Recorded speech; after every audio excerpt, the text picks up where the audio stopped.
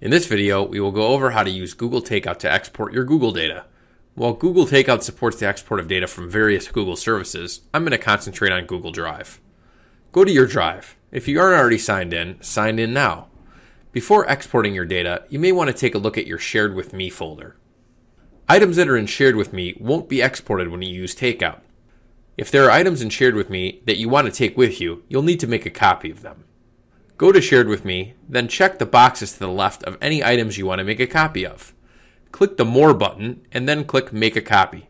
Copies of the selected items will be placed in your Drive.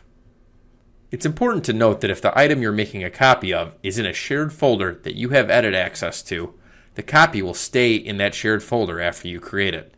In that situation, you'll need to drag the copy into your Drive after you create it. When you're sure you have everything you need in your Drive, do a Google search for Takeout. The first result should be Google Takeout. Click it. Since you're already signed into Drive, you shouldn't have to log in again. You have two options for exporting your data.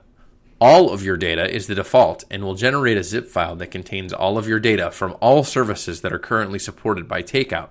Choose Services allows you to only export data from the services you choose. I'm going to select this option for this example because I'm only interested in exporting my files that are currently on Google Drive. When I click the Google Drive button, a card will appear above it summarizing the contents of my Drive.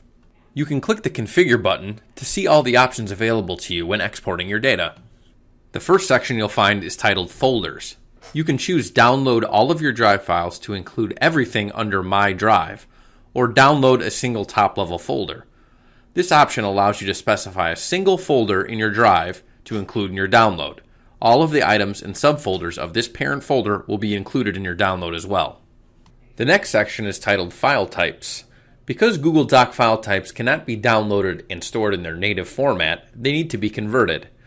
This is where we will specify what formats to use for each file type. Other files stored in Drive, such as PDFs or MPEG files, will be downloaded in their current format. I'd recommend using the Microsoft file types where available. They provide the best mix of retained fidelity and versatility for the average user. They are usable with the Microsoft Office suite and can be easily uploaded and converted back to native Google Drive files using a personal Google account or Google Apps account with another school or organization. If you're not familiar with the different image types, I'd suggest setting drawing to PNG image.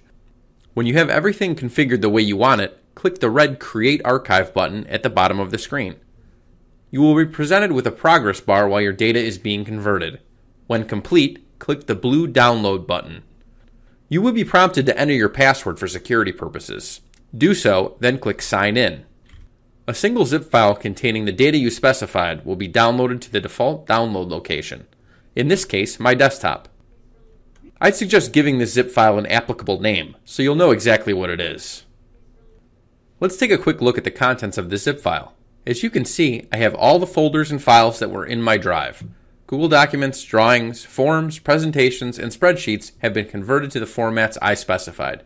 Other file types were kept in their original format.